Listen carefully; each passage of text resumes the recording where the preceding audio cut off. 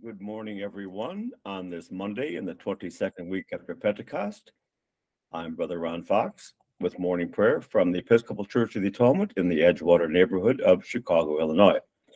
Brother Joe Gauss and I have switched days because one of his co-workers is out on maternity leave, so he is the day shift clinical coordinator now, so unable to officiate on Mondays. As well as it being Monday in the 22nd week after Pentecost, we commemorate Maryam of Qidun. And so that they are also honored, we are going to remember James Hannington and his companions. They came on the calendar yesterday, and since Sunday overrides any lesser feast, they were not commemorated. So first, Maryam of Qidun was orphaned at the age of 7, and so then lived a life as an anchorite with her uncle Abraham, a hermit, for 20 years. When she was a young woman, one of the monks who followed Abraham desired Maryam. After a year of attempts, they finally had sex. Upon losing her virginity, she fell into despair, and rather than confess her sins to her uncle, she moved to another town and established herself as a tavern prostitute. In a dream, Abraham realized that Maryam had been taken captive by a life of sin. He searched for her for 2 years. When he finally heard of her whereabouts, he put on military garb, mounted a horse, and set out to the town where she resided. He entered the tavern and requested that he take a meal with her. They shared a lavish meal together and finally retreated to Maryam's room, where Abraham said, "My daughter Maryam, don't you know me? Whatever has happened to you? Why did you not just tell me when you had sinned? I would not have been angry with you, for who is without sin except for God alone? I would have done penance for you myself, yet instead you have left me all alone in unspeakable sadness and grief." Together they returned to Qidun. Once there, Maryam pleased God more by her sincere repentance than she ever had by her virginity. James Hannington and his companions, as I said, commemorated yesterday. Among the new nations of Africa, Uganda is the most predominantly Christian. Mission work began there in the 1870s with the favor of King Mutesa, who died in 1884. However, his son and successor, King Mwanga, opposed all foreign presence, including the missions. James Hannington, born 1847, was sent out from England in 1884 by the Anglican Church as missionary bishop of Eastern Equatorial Africa. As he was traveling toward Uganda, he was apprehended by emissaries of King Mwanga. He and his companions were brutally treated, and a week later, on the 29th of October, 1885, most of them were put to death. Hannington's last words were, "Go tell your master that I purchased the road to Uganda with my blood." The first native martyr was the Roman Catholic Joseph Makasa Balankudamedi, who was beheaded after having rebuked the king for his debauchery and for the murder of Bishop Hannington. On the 3rd of June, 1886, a group of 32 men and boys, 22 Roman Catholic and 10 Anglicans, were burned at the stake. Most of them were young pages in Mwanga's household, from their headman, Charles La Gwanga, to the 13-year-old Kizito, who went to his death laughing and chattering. These and many other Ugandan Christians suffered for their faith then and in the next few years. In 1977, the Anglican Archbishop Janani Luwum and many other Christians suffered death for their faith under the tyrant Idi Amin. So that continued for many years. The Lord is glorified in his holy ones. Come, let us adore him. For morning prayer on this Monday in the 22nd week after Pentecost, today's Psalms are 144, 145, and 146, beginning on page 800. Our canticles today are 9 and 19 on pages 86 and 94. The easiest and most accessible way for most of us to pray the office is to use the app provided for by my community, the Brotherhood of St. Gregory, which can be found at dailyoffice.app. At dailyoffice.app, in the upper right-hand corner, there are 3 small bars, and when you click on the bars, it takes you to the options page. Just a matter of scrolling through. You want to ensure you're set for the 30-day Psalter, the traditional Lord's Prayer, and the general Thanksgiving. It's our tradition and custom here at Church of the Atonement to light a candle, regardless of where we may be, signifying the presence of God in our midst. Mine is already lit. If that's part of your practice, I invite you to do that. We'll take just a moment to get centered here and begin with morning prayer on this Monday in the 22nd week after Pentecost.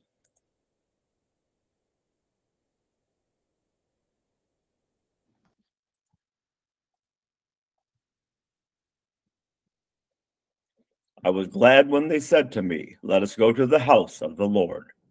Lord, open our lips, and our mouth shall proclaim your praise. Glory to the Father, and to the Son, and to the Holy Spirit, as it was in the beginning, is now, and will be forever. Amen. Alleluia. The mercy of the Lord is everlasting. Come, let us adore him. Come, let us sing to the Lord. Let us shout for joy to the rock of our salvation. Let us come before his presence with thanksgiving, and raise a loud shout to him with psalms. For the Lord is a great God, and a great King above all gods. In his hand are the caverns of the earth, and the heights of the hills are his also. The sea is his, for he made it, and his hands have molded the dry land. Come, let us bow down and bend the knee, and kneel before the Lord our Maker. For he is our God, and we are the people of his pasture and the sheep of his hand. Oh, that today you would hearken to his voice. The mercy of the Lord is everlasting. Come, let us adore him. Psalms 144, 145, and 146, beginning on page 800 in the Book of Common Prayer. Blessed be the Lord my rock, who trains my hands to fight and my fingers to battle, my help and my fortress, my stronghold and my deliverer, my shield in whom I trust, who subdues the peoples under me. O Lord, what are we that you should care for us? Mere mortals that you should think of us? We are like a puff of wind. Our days are like a passing shadow. Bow your heavens, O Lord, and come down.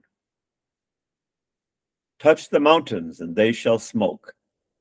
Hurl the lightning and scatter them. Shoot out your arrows and rout them. Stretch out your hand from on high.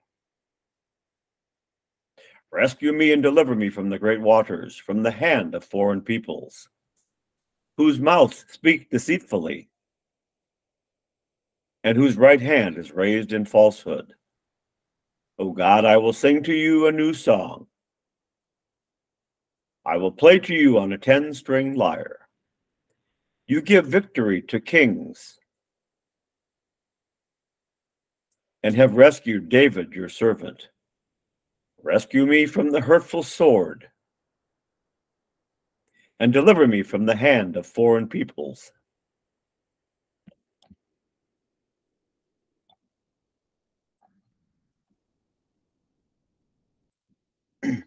Just a moment here, I had to let somebody in.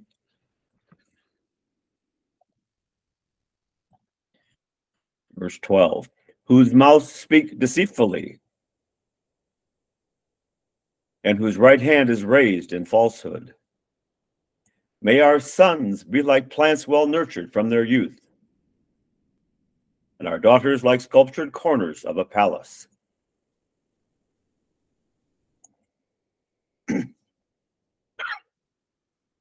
May our barns be filled to overflowing with all manner of crops. May the flocks in our pastures increase by thousands and tens of thousands. May our cattle be fat and sleek. May there be no breaching of the walls, no going into exile, no wailing in the public squares. Happy are the people of whom this is so. Happy are the people whose God is the Lord. I will exalt you, O God, my King, and bless your name forever and ever. Every day will I bless you, and praise your name forever and ever. Great is the Lord, and greatly to be praised. There is no end to his greatness. One generation shall praise your works to another, and shall declare your power. I will ponder the glorious splendor of your majesty and all your marvelous works. They shall speak of the might of your wondrous acts, and I will tell of your greatness. They shall publish the remembrance of your great goodness. They shall sing of your righteous deeds. The Lord is gracious and full of compassion, slow to anger and of great kindness. The Lord is loving to everyone,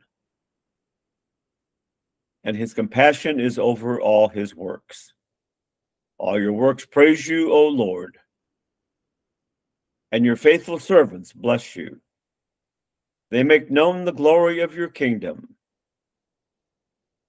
and speak of your power, that the peoples may know of your power and the glorious splendor of your kingdom. Your kingdom is an everlasting kingdom. Your dominion endures throughout all ages. The Lord is faithful in all his words and merciful in all his deeds. The Lord upholds all those who fall. He lifts up those who are bowed down. The eyes of all wait upon you, O Lord, and you give them their food in due season.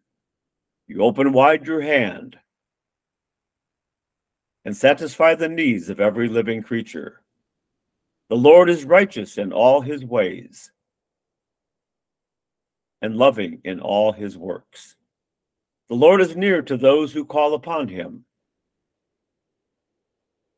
to all who call upon him faithfully. He fulfills the desire of those who fear him. He hears their cry and helps them. The Lord preserves all those who love him, but he destroys all the wicked. My mouth shall speak the praise of the Lord. Let all flesh bless his holy name forever and ever. Hallelujah. Praise the Lord, O my soul. I will praise the Lord as long as I live. I will sing praises to my God while I have my being. Put not your trust in rulers, nor in any child of earth, for there is no help in them. When they breathe their last, they return to earth, and in that day their thoughts perish. Happy are they who have the God of Jacob for their help, whose hope is in the Lord their God, who made heaven and earth, the seas, and all that is in them, who keeps his promise forever, who gives justice to those who are oppressed, and food to those who hunger. The Lord sets the prisoners free. The Lord opens the eyes of the blind. The Lord lifts up those who are bowed down. The Lord loves the righteous. The Lord cares for the stranger. He sustains the orphan and widow, but frustrates the way of the wicked. The Lord shall reign forever. Your God, O Zion, throughout all generations. Hallelujah. Glory to the Father, and to the Son, and to the Holy Spirit, as it was in the beginning, is now, and will be forever. Amen.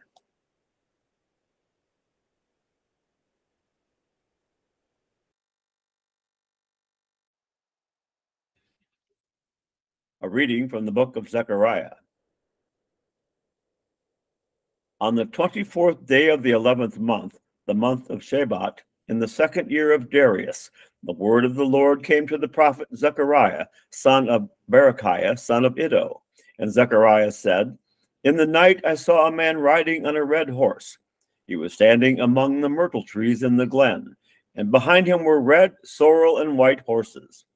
Then I said, What are these, my Lord? The angel who talked with me said to me, I will show you what they are. So the man who was standing among the myrtle trees answered, They are those whom the Lord has sent to patrol the earth. Then they spoke to the angel of the Lord who was standing among the myrtle trees. We have patrolled the earth, and lo, the whole earth remains at peace. Then the angel of the Lord said, O Lord of hosts, how long will you withhold mercy from Jerusalem and the cities of Judah, with which you have been angry these 70 years? Then the Lord replied with gracious and comforting words to the angel who talked with me. So the angel who talked with me said to me, proclaim this message. Thus says the Lord of hosts, I'm very jealous for Jerusalem and for Zion, and I'm extremely angry with the nations that are at ease. For while I was only a little angry, they made the disaster worse. Therefore, thus says the Lord, I have returned to Jerusalem with compassion. My house shall be built in it, says the Lord of hosts, and the measuring line shall be stretched out over Jerusalem. Proclaim further, thus says the Lord of hosts, my cities shall again overflow with prosperity. The Lord will again comfort Zion and again choose Jerusalem. Here ends the reading. The first song of Isaiah, Canticle 9 on page 86. Surely it is God who saves me. I will trust in him and not be afraid. For the Lord is my stronghold and my sure defense, and he will be my Savior. Therefore you shall draw water with rejoicing from the springs of salvation. And on that day you shall say, give thanks to the Lord and call upon his name. Make his deeds known among the peoples. See that they remember that his name is exalted. Sing the praises of the Lord, for he has done great things, and this is known in all the world. Cry aloud, inhabitants of Zion, ring out your joy, for the great one in the midst of you is the Holy One of Israel. Glory to the Father, and to the Son, and to the Holy Spirit, as it was in the beginning, is now, and will be forever. Amen. A reading from the Revelation to John. John to the 7 churches that are in Asia. Grace to you and peace from him who is and who was and who is to come, and from the 7 spirits who are before his throne, and from Jesus Christ, the faithful witness, the firstborn of the dead, and the ruler of the kings of the earth. To him who loves us and freed us from our sins by his blood, and made us to be a kingdom, priests serving his God and Father, to him be glory and dominion forever and ever. Amen. Look, he is coming with the clouds. Every eye will see him, even those who pierced him, and on his account all the tribes of the earth will wail. So it is to be. Amen. I am the Alpha and the Omega, says the Lord God, who is and who was and who is to come, the Almighty. I, John, your brother, who share with you in Jesus the persecution and the kingdom and the patient endurance, was on the island called Patmos because of the word of God and the testimony of Jesus. I was in the Spirit on the Lord's day, and I heard behind me a loud voice like a trumpet saying, write in the book what you see and send it to the 7 churches, to Ephesus, to Smyrna, to Pergamum, to Thyatira, to Sardis, to Philadelphia, and to Laodicea. Then I turned to see whose voice it was that spoke to me, and on turning I saw 7 golden lampstands, and in the midst of the lampstands I saw one like the Son of Man, clothed with a long robe and with a golden sash across his chest.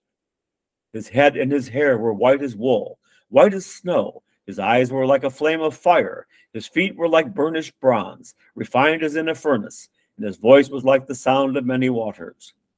In his right hand he held 7 stars, and from his mouth came a sharp 2-edged sword, and his face was like the sun shining with full force.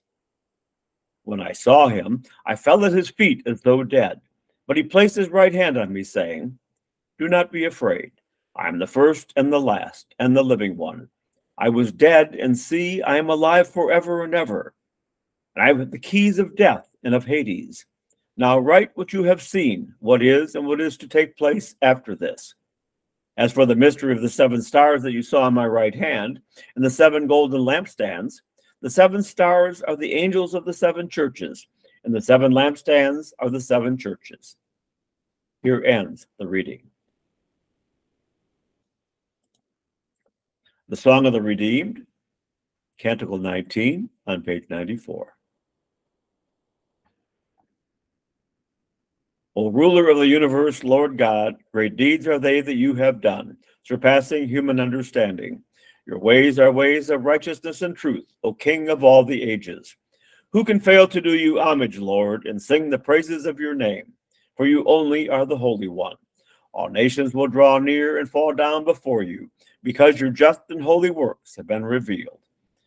Glory to the Father, and to the Son, and to the Holy Spirit, as it was in the beginning, is now, and will be forever. Amen. The Apostles' Creed on page 96, followed by the Lord's Prayer and Suffrages A on page 97. I believe in God, the Father Almighty, creator of heaven and earth. I believe in Jesus Christ, his only Son, our Lord. He was conceived by the power of the Holy Spirit and born of the Virgin Mary. He suffered under Pontius Pilate, was crucified, died, and was buried. He descended to the dead. On the third day he rose again. He ascended into heaven and is seated at the right hand of the Father. He will come again to judge the living and the dead. I believe in the Holy Spirit, the Holy Catholic Church, the communion of saints, the forgiveness of sins, the resurrection of the body, and the life everlasting. Amen. The Lord be with you, and also with you. Let us pray. Our Father, who art in heaven, hallowed be thy name. Thy kingdom come, thy will be done, on earth as it is in heaven. Give us this day our daily bread, and forgive us our trespasses, as we forgive those who trespass against us. And lead us not into temptation, but deliver us from evil. For thine is the kingdom, and the power, and the glory, forever and ever. Amen. Show us your mercy, O Lord, and grant us your salvation. Clothe your ministers with righteousness. Let your people sing with joy. Give peace, O Lord, in all the world, for only in you can we live in safety. Lord, keep this nation under your care, and guide us in the way of justice and truth. Let your way be known upon earth, your saving health among all nations. Let not the needy, O Lord, be forgotten, nor the hope of the poor be taken away. Create in us clean hearts, O God, and sustain us with your Holy Spirit.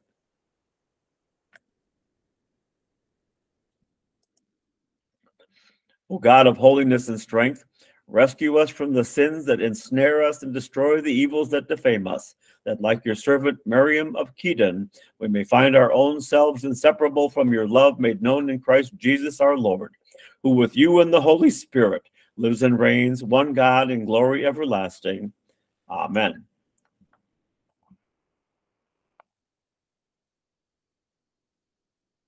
Almighty God, who called your faithful servants James Hannington and his companions to be witnesses and martyrs in Africa, and by their labors and sufferings raised up for a people for your own possession, pour forth your Holy Spirit upon your church in every land, that by the service and sacrifice of many, your holy name may be glorified and your kingdom enlarged, through Jesus Christ our Lord, who lives and reigns with you in the Holy Spirit, one God, now and forever.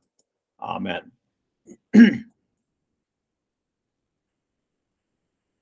O God, the King eternal, whose light divides the day from the night and turns the shadow of death into the morning, drive far from us all wrong desires, incline our hearts to keep your law, and guide our feet into the way of peace, that having done your will with cheerfulness during the day, we may, when night comes, rejoice to give you thanks, through Jesus Christ our Lord. Amen. Lord Jesus Christ, you stretched out your arms of love on the hard wood of the cross, that everyone might come within the reach of your saving embrace. So clothe us in your spirit, that we, reaching forth our hands in love, may bring those who do not know you to the knowledge and love of you, for the honor of your name. Amen.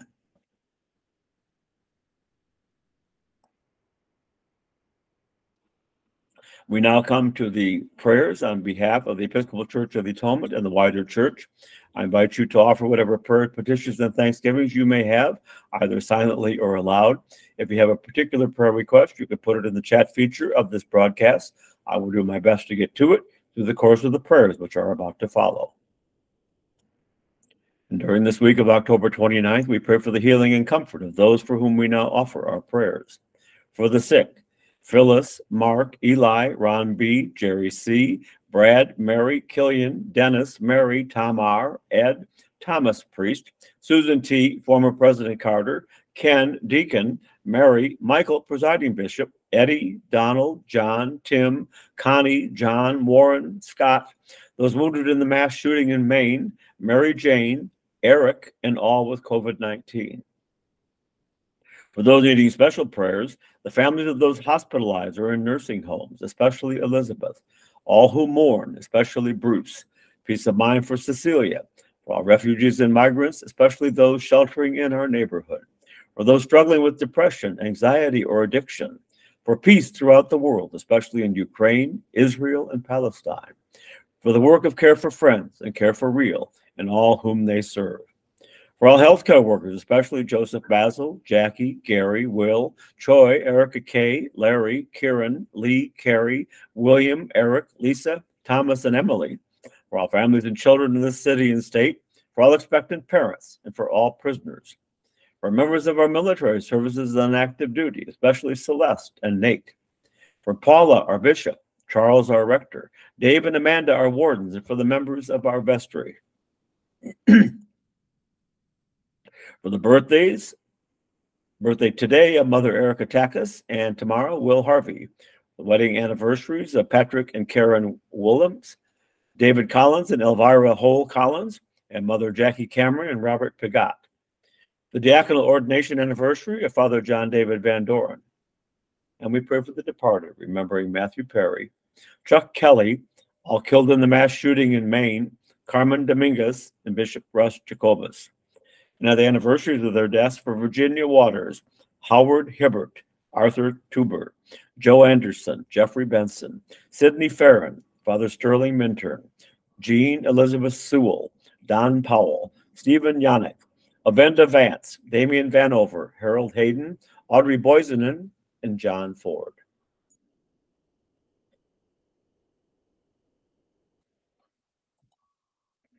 And we pray urgently for peace in Ukraine, Russia, Israel, and Gaza. Lord, make us instruments of your peace. Where there is hatred, let us sow love. Where there is injury, pardon. Where there is discord, union. Where there is doubt, faith. Where there is despair, hope. Where there is darkness, light. Where there is sadness, joy. Right, that we may not so much seek to be consoled as to console, to be understood as to understand, to be loved as to love. For it is in giving that we receive, it is in pardoning that we are pardoned, and it is in dying that we are born to eternal life. Amen.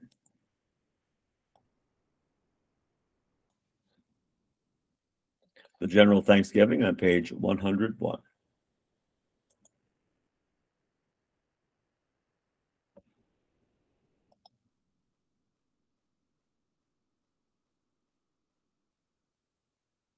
Once I get it back up here on the screen.